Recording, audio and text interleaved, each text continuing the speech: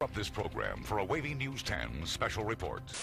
Hurricane Sandy threatening a massive stretch of the U.S. from Virginia to New England, all the way to the Great Lakes. We were going to go out to the ocean, but guess what? Lori and Ken, just take a look. The ocean has come to us. This is what Sandy looks like now in Seaside Heights.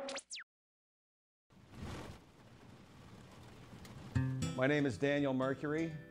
I live in Lavallette, New Jersey, technically Ocean Beach, which is Toms River Township.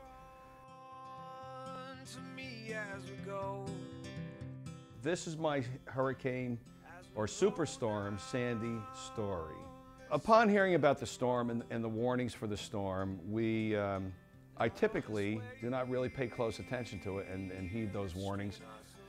Where I live in this part of town, our elevation is one of which we're high enough, even if there is storm surge and some flooding. We've never ever been flooded in this area where I am. My elevation, and I live right on the beach, is 22 feet above sea level at the grade. So we've never left for the time I've been here, and I've been living here permanently 25 years at this point.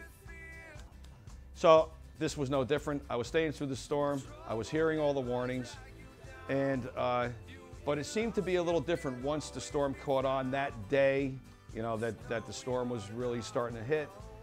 I did my riding around. We went down to Ortley Beach and was, you know, watching the surge and how close the water was getting to my house and to the other parts of town.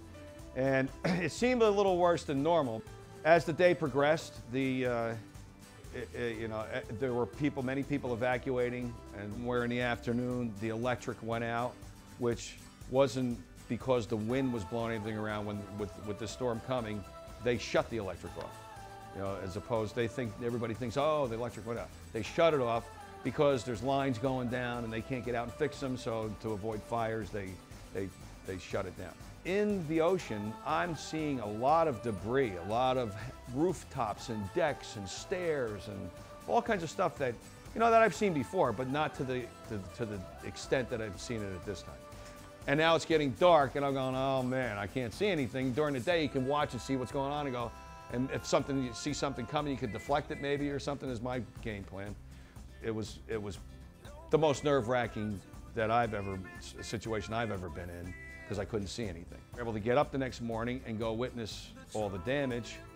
There was down our street, water was halfway up our street, which never happens. It's always down by the highway somewhere, which meant every house halfway up my street and in the middle of Route 35 and on the bay side was underwater or had 4 to 5 feet of water in their houses, which I've never seen before.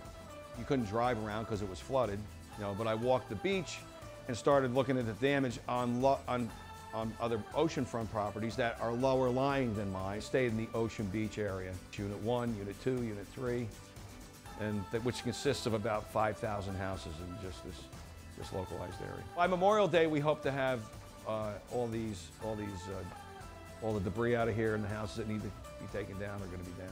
Anytime there's a catastrophe that surrounds you or your family or your neighbors, yeah, you have to reflect and